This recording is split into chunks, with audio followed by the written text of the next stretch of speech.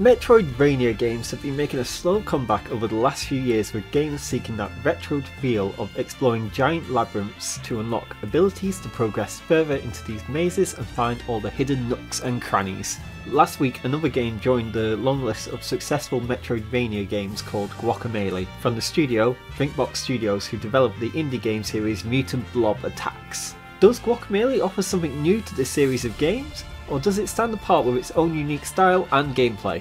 The story sees Mexican June Acut, sorry about the pronunciation, who has tasked himself with saving the El Presidente's daughter from Carlos Calcar, an evil skeleton whose soul was taken by the devil after he made a deal with him. But it doesn't go well for June because Carlos kills him in one hit. Death isn't final, and you soon are bestowed with the power of the luchador after finding a mask which will help you tackle the hordes of undead and demonic creatures Carlos has at his disposal. You'll soon discover that the living world has its own counterpart, the dead world. Also similar, but with its own layout of the level. Platforms which weren't in the living world can be accessed through the dead world. Lava which blocked your way in the dead world turns into harmless water in the living world. This gives the illusion of two giant worlds, but there are only slight differences in the world, and it comes more into play with the puzzle platforming part of the game. At the beginning of the game you can only change it when you enter portals, but later on gain abilities to change it with a button press that opens the game up so much more. That doesn't make it any easier, since the platforming becomes insanely more trickier the further you get into the game. This game reminds me of Super Meat Boy because of how quick it was, the tightness of the controls, and of course if you fail you instantly respawn. No load screens, which is great because you will fall to your death a lot.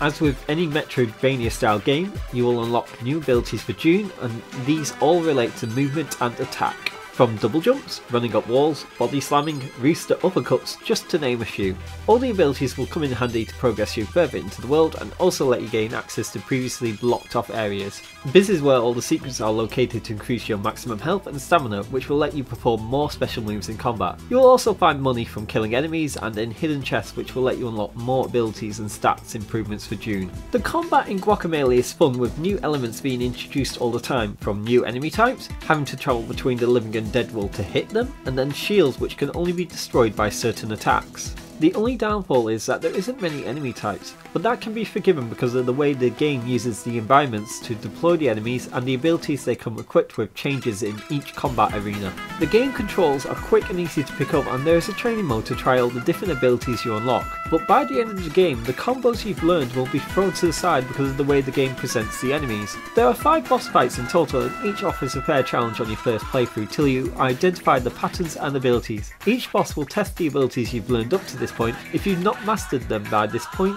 you will die. But again, death isn't a major issue, and you'll quickly be thrown back into the fight soon enough. The only thing I can fault the game for is the placements of the button commands on the controller. By the end of the game, you've unlocked so many abilities it can be overwhelming what order to press the buttons on the controller. In particular, the sections where you have to cling on to moving platforms and wall jump at the same time. The visual art style of Guacamelee sets it apart from other 2D side-scrollers, from the character design to the world itself, with 2 distinctive backgrounds with the whole living and dead worlds. Each has its own unique environment. It's a blast to explore, and then you've got all the references and memes scattered throughout the game, in particular the main town hub that you'll return to after each area. It's a treat to see all these internet and gaming references blending in so well into the world as well. They do peter out near the end of the game. It would have been better if they staggered it throughout the whole game. Musical is phenomenal and suits the Mexican environments, and again the living and dead versions of each musical tracks are a nice twist to each song. There is no voice work, but it doesn't really matter. Each of the characters you encounter have very amusing scripting as well, especially the luchador master who teaches you new moves after you destroy his shrines, that are similar to something you would see in Metroid. As you can tell, the game is full of charm and polish. You'll have a big grin on your face throughout the whole game. With great gameplay, tight controls, and an amazing style and personality of all its own, Guacamelee stands out as a PS3 and PlayStation Vita classic. It's a short but delicious piece of gaming content and doesn't overstay its welcome, with over 4 hours of gameplay to complete it. That doesn't include all the collectibles in the game to find as well, and there is a ton. It also has a co-op mode which wasn't tested for this review, but from what I've been told it's fun, but gets particularly tricky when both players are trying to do the time platforming at the same time. Sony has made this available as a cross-platform game as well, so if you buy it on the PlayStation 3 you'll get it for the PlayStation Vita as well. The co-op ally can also use the Vita as a second controller on the PlayStation 3. It's currently on the PlayStation Store for £9.99 British and $14.99 in the US, so it's a bargain during this drought of games. I highly recommend you play this game if you like tight platformers and 2D beat-em-ups.